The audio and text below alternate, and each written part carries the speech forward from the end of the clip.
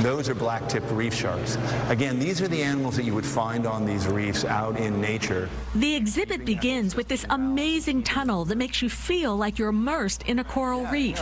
It's taken 4 years to create this 9-gallery exhibit of more than 115 marine species, including stingrays and sea turtles. And of course, there are lots of different types of sharks. The largest is the sand tiger, stretching 10 feet long and weighing more than 200 pounds. The sharks were transported by truck from aquariums all over the country. They're first placed in an isolation pool, and after everything checks out, they're released into a big tank.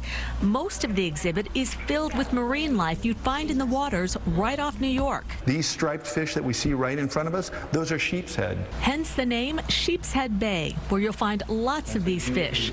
The exhibit also includes an area designed like one of the more than 60 shipwrecks off the coast of New York.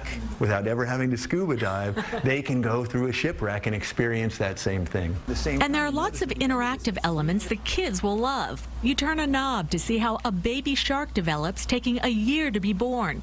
You can tap a screen to choose a shark you'd like to get a closer look at. And you'll learn about trash, overfishing, and other dangers to the shark population, along with ways to save them. The new exhibit opens on Saturday, June 30th, and the hope is that it will create a whole new generation of conservation stewards. In Coney Island, Cindy Hsu, CBS 2 News. Looks like